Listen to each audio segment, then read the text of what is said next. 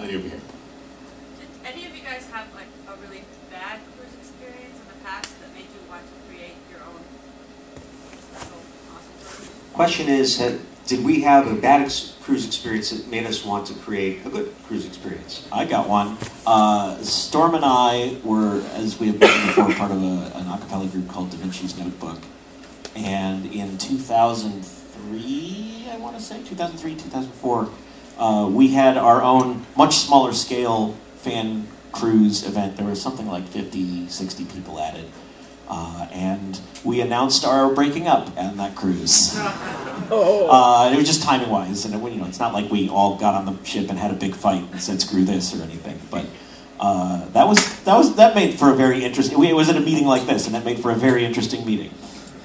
And we did it.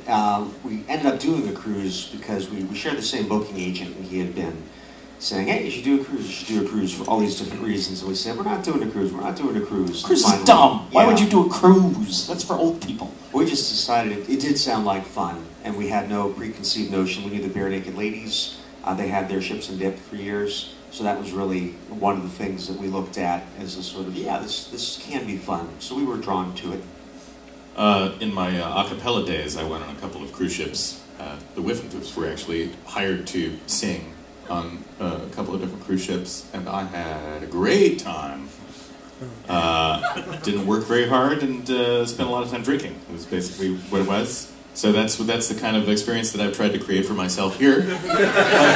What I didn't know, by the way, until Drew mentioned it, was apparently thanks to the good time that your group had that year. That was the last year the Whiffenpoofs got hired to sing on the ship. We had a little too much fun. One of our members spent a lot of time naked hot tubbing on the deck on the last night.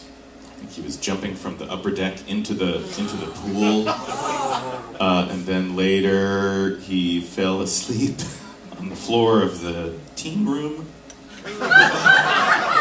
and couldn't find his room. He had a towel. And couldn't find his room. It wasn't on him, but he had one. It was right as we were pulling into New York Harbor, and it was the QE2. We were in the QE2. Coming across the Atlantic. We were coming to New York Harbor at 6 in the morning, and the Statue of Liberty there, and apparently at that point the ship's radio was abuzz with people reporting sightings of a naked guy in a towel stumbling around trying to find his room. He had to write a letter of apology to the captain before they let him leave. The greatest sentence of which was, "Unfortunately, I cannot recall any of the events of the previous evening." So that was the last time the Whiffenpoofs did a cruise ship because we had too much fun. But I will say, in answer to your question, back on the QE2 since? No, I haven't been back on the QE2 either. No, I was good though. I didn't make any trouble. You know me. I will say, in answer to your question, I haven't had any bad cruise experiences, but I think a lot of the things we do are informed by our con experiences. And there are good cons and there are bad cons. And I'm not going to name any names, but certainly from the perspective of a performer at a con, we're keenly aware of when the con is making it easy and fun for us, and when they are not making it easy and fun for us, and when the con is well organized and when the con is not well organized.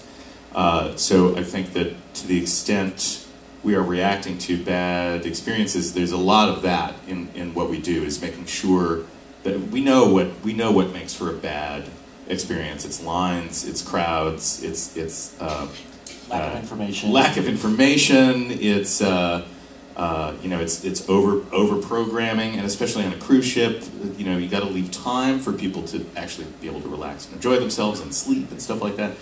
And you've got to make the experience fun for the performers as well. It's got to be fun and easy for them. That's a big priority for us, and I think it's one of the reasons that we've been able to get performers on board that wouldn't otherwise do a cruise. Is because they know other performers who have been on board and who have had a great time. And really, you should know this, that the performers come away, every single one of them, come away from this experience saying, that audience is the greatest audience I have ever played for.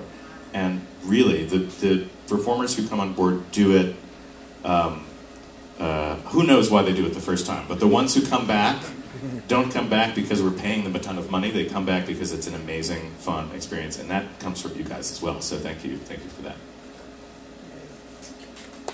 Yeah, sure. A hand for yourselves.